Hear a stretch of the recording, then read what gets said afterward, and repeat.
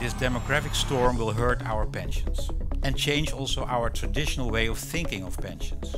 We'll have to reinvent pensions for our next generations. We're very proud to have you here, Mr. Boudou. Thank you very much.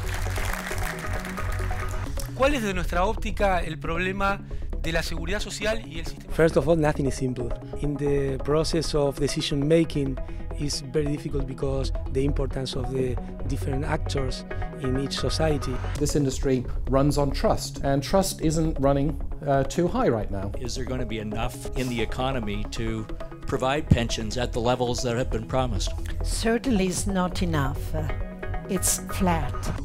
While if you look at German productivity has increased. So we have lost the position. China become the largest aging society in the world. I think one of the really interesting things is to learn what the issues are in other countries and how they're being dealt with.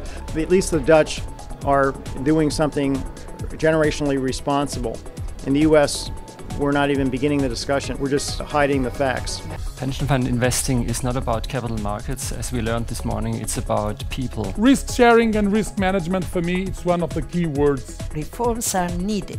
We know what the solutions are. Making them happen is going to be tough. We should use this moment of crisis as a teachable moment. Either you want to bear the cost of ignorance or to bear the cost of empowering and educating people. I've learned a lot, so it's very interesting summit. I think the World Pension Summit can establish itself as the only summit of its kind that talks about global pension issues. Are you coming again next year, you think? Definitely.